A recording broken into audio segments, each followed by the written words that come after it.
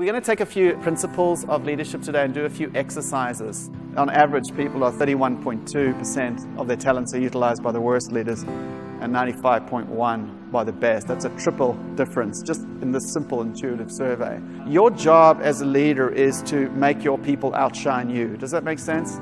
Your job is not to outshine your direct reports. Your job is to get them to outshine you. I'm going to count to 3, and would you please clap on 3? You ready? Clap on 3. Okay. 1, 2, 3. Too much to drink, that's what it was. What do we follow? We follow what we see, not necessarily what people say. If I had to ask anyone in the audience, or 1 or 2 people, when you're trying to keep control, what do you think you're feeding inside yourself? What's creating that behavior, and what are you feeding? Insecurity. So you're feeding your insecurity and fear, and you're hoping if you get enough control and keep enough control, you'll be okay. What's it like living in someone's mind and heart like that for a day?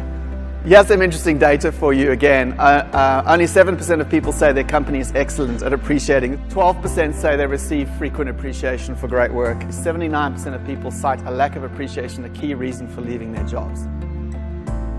How much does it cost to give appreciation? Just as a matter of interest, the dollars and cents of it. It's free. So there's tons of data.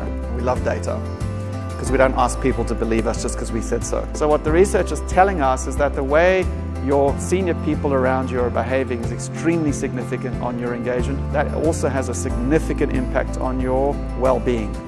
So it turns out that if the organization's clear on their values, but you're not clear on your values, you're less engaged than if you're just not clear on anything. Just because you live in a cave, it doesn't make you a geologist. Also equally, just because you have a senior position doesn't make you a leader.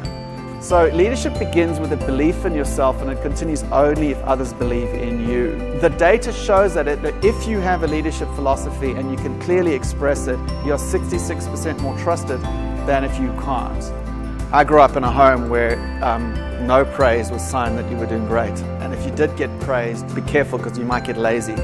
So, you've got to keep on giving yourself that harsh, judgment and keep on moving, because that's the secret to success and a broken psyche. It's a really good combination. Thank you. Thank you very much, everyone. Thank you.